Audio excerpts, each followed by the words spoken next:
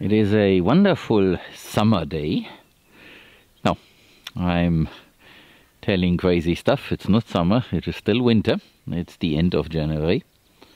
The sun is out, it is warm. I'm standing here in a t-shirt in the sun, and I want to give you another update about things that have happened.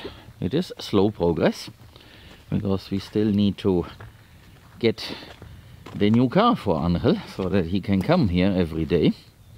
This is in the works, and then he can be here every day and we can do more things.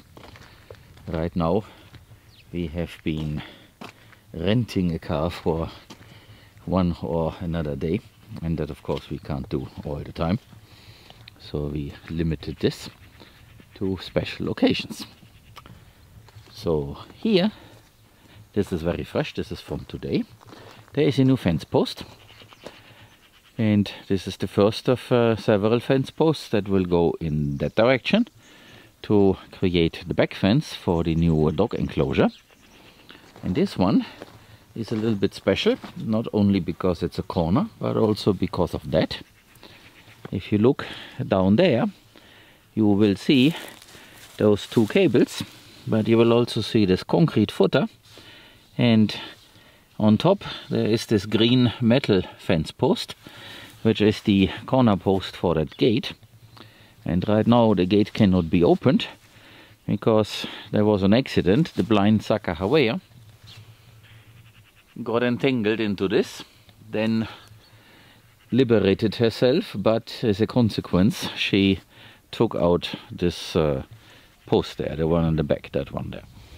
And then of course this was open and the dogs could escape. They did not. I caught this quickly, and so there is a little bit more work to do, and that work is basically to get rid of all this and then attach temporarily the old fence to that fence posts here. Then I can set this other thing, and then the gate can be open, and then I can open it and drive it to there where the solar stanchion is and start digging the trench to lay down the water line and the two cables, electricity and communication. So that is what I can start doing, and I can do this alone with no trouble. And I show you a few more things. Every single piece that is hanging here from the ceiling is accounted for individually. Nothing can escape. Each leg has a label with an identification number. Now Angel is taking one out to have a closer look. And here it is. You can see how yellow the fat is, and you can also notice how it has shrunk. Now the weight is significantly less than when it was fresh. When you start cutting the ham, it is important to keep this fat in order to close the cut surface again, so that it won't dry out. To get your own leg of ham, you can head over to our web shop and order some. There are two options for you to buy the ham. We offer envelopes with 100 grams of hand-sliced pieces of ham, and there is the full leg. In the case of a front leg, it's about 4 to 6 kilo each. Families in Spain keep the leg in the kitchen, and everybody cuts off a slice whenever they are hungry. And as I walk you there, the ground is uneven. I stumble a little bit. I can show you this here. So this pile will soon be used to dress up the driveway, and I show you what happened there. But before I do, I can show you also this here. So if you are interested in becoming a volunteer and help us out a little bit, that concerns you. So here there was a pile of dirt and rubble, and I removed this and used it as fill back there. I'll show you in a moment. So this is now more or less cleaned up. That piece I cannot remove because this is a very big boulder, and I don't want to get it out there. So the idea is to fence this so there from that wall, which is not very stable, but I cannot remove it because of that beam there. If I do this, the whole structure will collapse, so I have to stop where I did. So there will be a fence that goes that way to the other wall, so that this patio there gets also a fence on the other side, and the dogs will stay out. So if you happen to be a volunteer and you sleep there in the cortijo, then you can go out at night and be in that patio, and the dogs are on the outside, so they will not molest you. So the rule with the dogs is the dogs stay in their enclosure when people are doing things here in the farmyard, but at night we will let them loose so that they can do their job, and that means we have to separate you from those puppies. So that is why the cortijo gets a little courtyard that is fenced so that the dogs will not mingle with you. You might become friends, but some people are afraid of big dogs, and therefore it's better to keep everybody in their respective territory. So here's the other thing that we did. So you see a gate that is sitting there in the middle of what used to be the entrance, and to explain this better, I put myself here. So the next step is to put a wire mesh there for the fence. That material is sitting over there.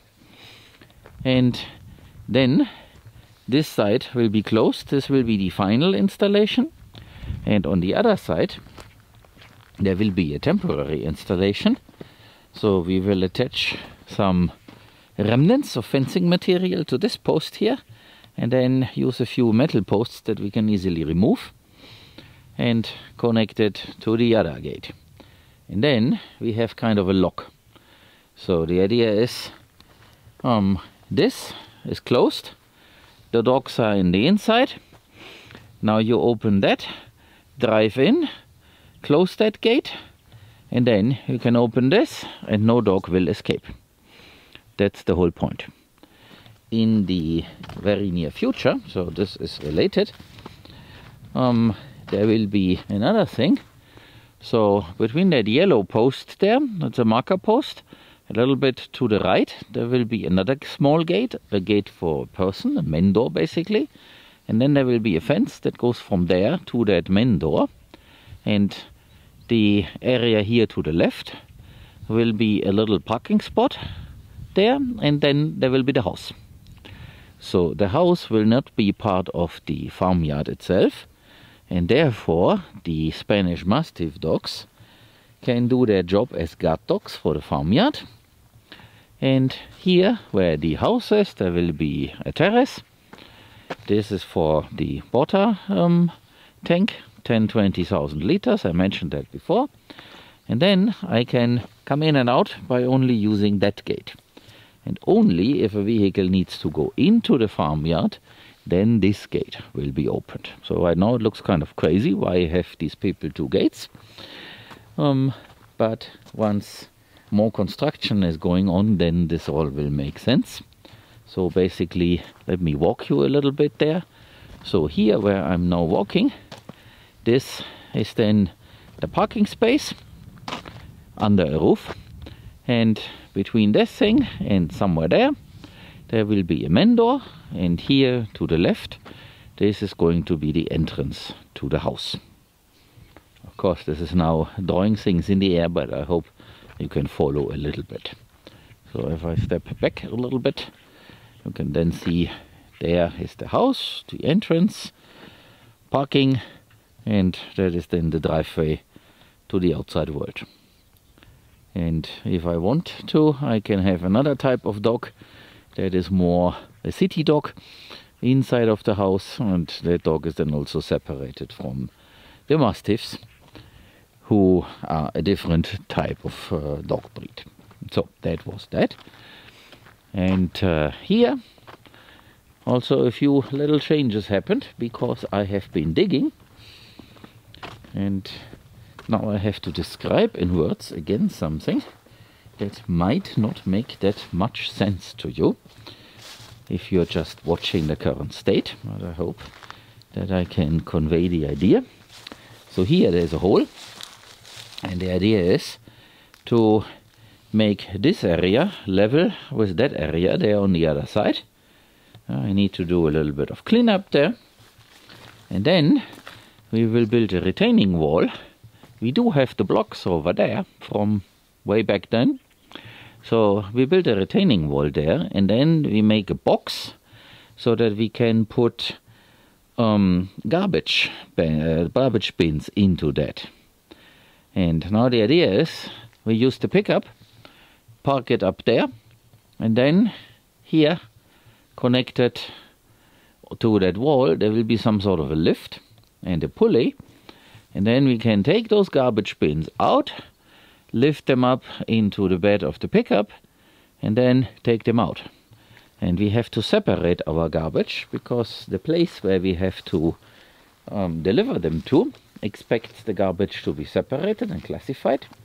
So we will use bins that model or that mimic the very same system, so that non-organic material can easily be removed from our place. So this is a little bit getting ahead just to gain some material and get it started, and that material will then help me to fill this there more and more. And there I can show you another thing that Angel and I managed to do. After we set the gate, we built this box here. This is now the form for some concrete. So this will be one of two concrete footers for the container. So the container will then sit on top of that. Of course, this will be level and filled, and there will be some rebar in it. We used some scrap wood that we had, and this will then be filled the next time we are together, and the other one will be over there. And of course we will fine grade this then also, and you can see here on the other side that I'm placing the rubble that I can find here and there to raise this. I have the string disconnected at the moment. This is not attached well anymore, but you can still see the level that I need to reach. So there's still quite a bit that I need to do. So if I take you over there, you can see that I need quite a bit more material. I use the rubble there in the center where I know that this will be covered, and on the outside I will use better dirt, because the idea is to plant vetiver there, and I don't want the vetiver to sit in the rubble. Doesn't make a lot of sense. So when we have the bigger excavator here and dig this other pond, or we do this with our backhoe, depending on what comes first, then we will have the material to make this nicer and ready for the second container. But now that we have been waiting a little bit, the circumstances made this so we have a delay. That means we will only put the first container here, that is enough, and the second container, this will come sometime later. So that means the concrete slab there will be then the next big thing, so that we can start building.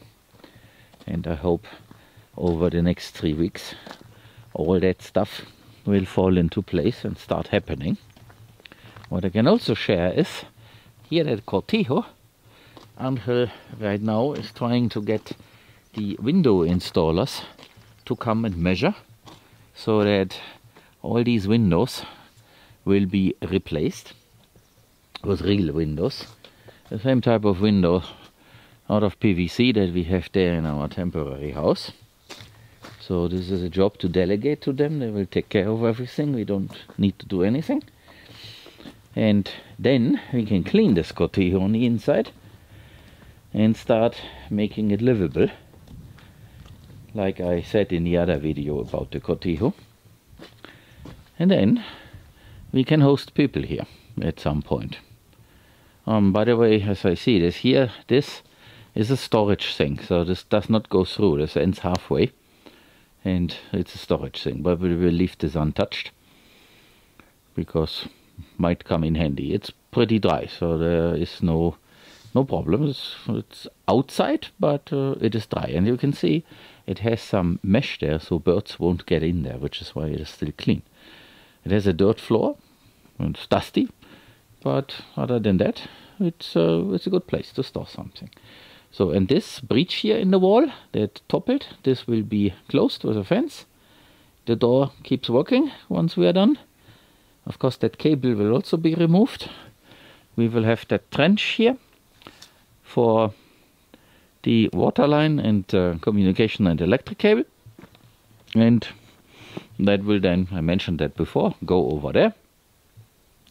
And once we have this, then the batteries from over there can then be moved. But speaking about the batteries, so I looked around, I asked the guys from the solar company, and I made the decision that we are going to buy new batteries. They will be lithium phosphate, Pilontech batteries, 6 of them, and that will give us 27 kilowatt hours of storage for about 8,500 euro. And then we should be good, and that system can then be extended by adding another pack of 6 or even 1, so it can be increased in 4.5 kilowatt hours steps. And that is then a safer way forward than with those AGM gel batteries. They were good a couple of years ago, but now everything is the other type. And if we happen to start using sodium ion batteries, that new kind, I think it will still work, because each battery has a BMS and uses a CAN protocol to talk to the solar inverter, or to the battery controller, to be more correct. And that means it is now easier to extend, because now it's digital. So the charge controller is not controlling the voltage levels anymore. It is just talking to the BMS. And that makes it then easier. So the only restriction is it has to speak the right CAN protocol. And there are several that understand what SMA's Sunny Island speaks. So that's going to happen step by step.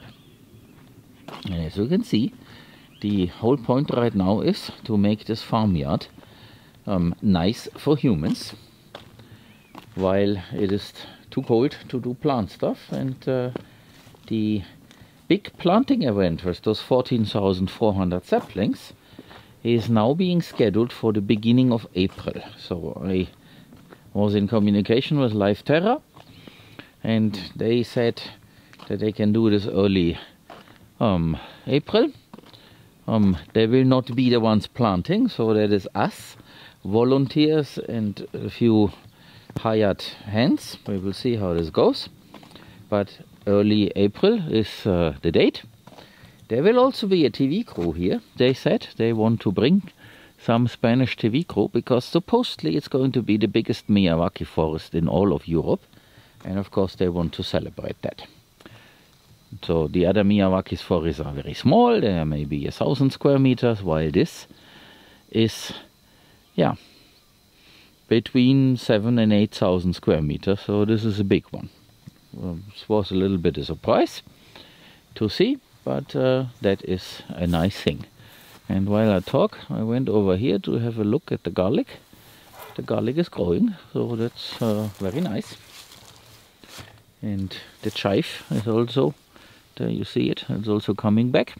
It died back and now it's coming back, so that's very good. I am looking forward to fresh chive. That of course is the mustard that grows everywhere. In between there is a little bit of coriander, but it will germinate because there are seeds in there. And that, I believe, was our rucola salad that I never harvested. Let me try this. Yeah, it seems that this is salad indeed. Yes, other stuff also. Who knows? It might also be a wild variety of salad. But it was not untasty, the piece that I had. But I'm not really sure. And we need to harvest the beans there. There are some beans that we can use in the kitchen. So maybe later today.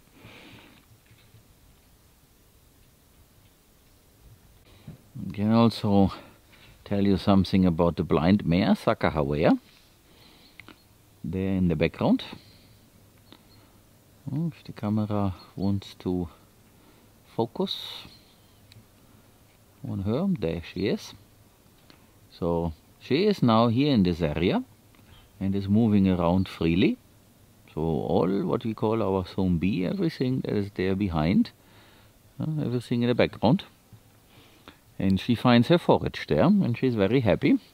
She's a very smart girl and she does not run against things. She somehow figures that out with her other senses. And so she can take advantage of all the food that is there. So that's a very positive thing. No need to keep her in an enclosure. And here we have Mr. Cat. He is fed, he just comes to greet.